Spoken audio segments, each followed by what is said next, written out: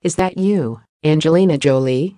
The actress was spotted on the set of her new movie, Come Away, wearing a blonde wig, and she looked remarkably different from her normal self.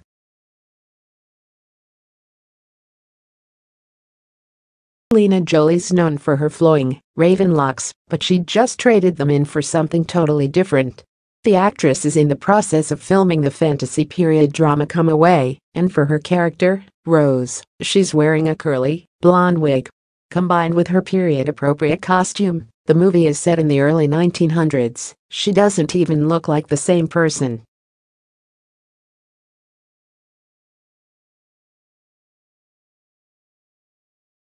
Actress, 43, is a vision in this costume.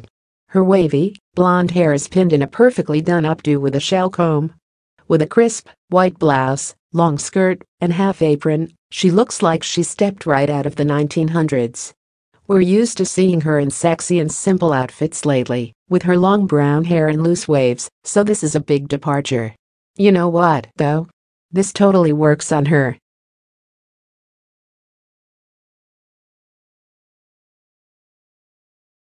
We're really excited to see Come Away, especially after seeing all of these pics.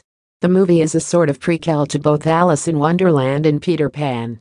If that sounds weird, it's because it is. In this reimagined story, Alice, Cara Chansa, and Peter, Jordan Nash, are actually siblings.